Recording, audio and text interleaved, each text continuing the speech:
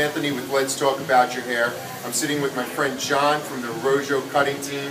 He was kind enough to fly out from New York, work with my team today here in Las Vegas, and share some really great tips and amazing hair cutting.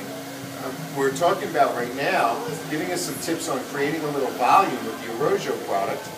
And share with us your favorite volume cocktail. Absolutely. So, for us, again, it always starts from the beginning when it comes to creating whatever you're going for with the style of the hair. So, for most hair types, for me, my go-to is always color safe shampoo and conditioner. Particularly if the hair has color, highlights, or single process.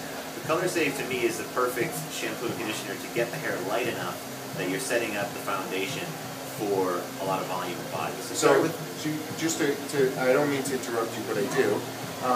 You want to keep in order to keep the volume, one of the things that you said that I really believe is important, you got to keep the hair light. Absolutely. So what is your go-to product for light? So for light products, my personal favorite is volume foam. And to that, despite the fact that we're going for volume, I always like to add just a little bit of defrizz here. So volume foam. So the volume foam, which is around, they're going to find it. It's by me. You can just sneak in, John Francis, and grab it, man. Oh, right on. Okay, so volume foam. And we have actually played a lot with this particular product. So tell me a little bit how it works, because at first you might believe because it's a foam, it's going to be a little heavy. Right. So it's a foam, and the idea behind it is that it's meant to create support and a foundation in the hair for body. So it creates volume, but it also creates a certain thickness in the hair. So it's really ideal for hair that you not only want to get some body and some volume into, but for hair that you want to give a little bit more support and foundation for body.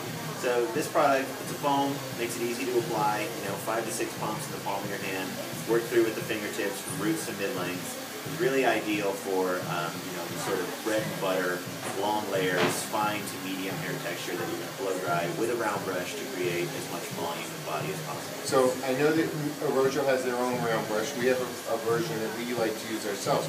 One of the things that we do that's a little different here at Let's Talk About Your Hair is we use one of the detached brushes and we just let it cool off right on the crown, just to give it that little bit of extra volume or sometimes a little softness in the sides. So they're detachable and it's super cool. But I noticed that you guys also got a lot of volume out of a very cool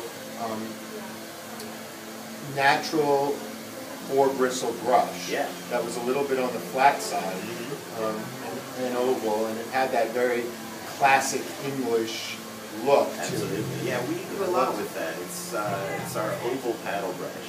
The idea behind that is it's just sort of meant to create hair that has volume and body, but through the mid-lengths and ends, it's a little bit sleeker. So we like to think of it as sort of giving a nice, graceful curve to the hair, whereas a round brush, will create a little bit more movement in the hair.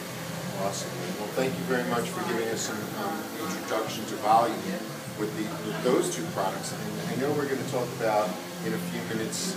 I saw a lot of beach curls going on, and we love beach curls, so we'll talk about that. This is Peter Anthony. Let's Talk About Your Hair with my guest John from Arrojo NYC.